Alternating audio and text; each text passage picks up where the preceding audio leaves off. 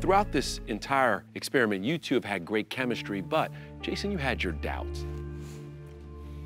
Everything just seemed too perfect.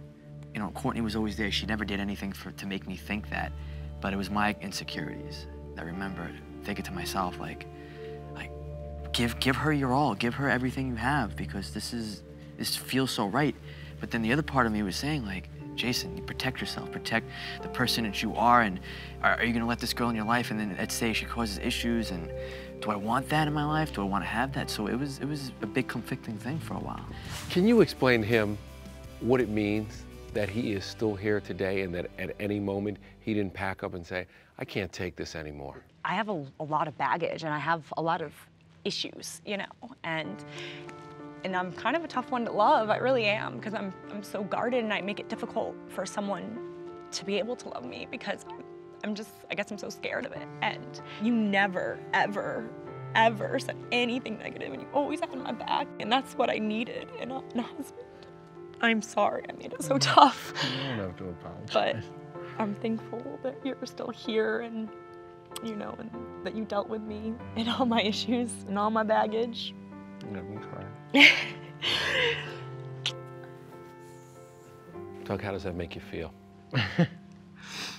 I mean, it's, you know, I never saw it as tough, and it was tough, Doug. It was tough. He just cracks a joke and like makes it seem like it was easy for him, but I mean, it wasn't how you imagine a fairy tale to go. But I don't think that I did anything out of the ordinary, because I don't know, I really knew you were worth it.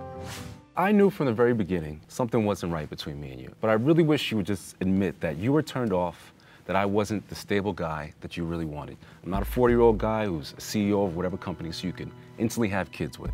And that's the major issue. Were you turned off when you learned about his work ethic and the type of job he had? I asked for a man with direction, meaning you might make a mistake, it might not work out, but you have done the work to figure out how to get to whatever the next level is. When I asked what he wanted to do and what he told me he wanted to do, I knew that he did none of the legwork to figure out how to get there. Did you marry for love or did you marry for money? Huh?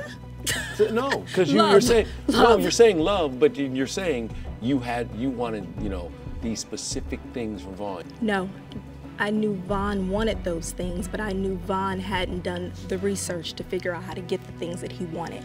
You know, you were really turned off by that, and I could feel that, and I thought, that's not fair, and I resented you for that. At that point, I was done. Let's get a couple of questions from Twitter, and this is to everybody. A lot of viewers have written in wondering, do you believe in love at first sight? Married at First Sight, 6 months later, a 2-hour event, Tuesday at 9 on FYI.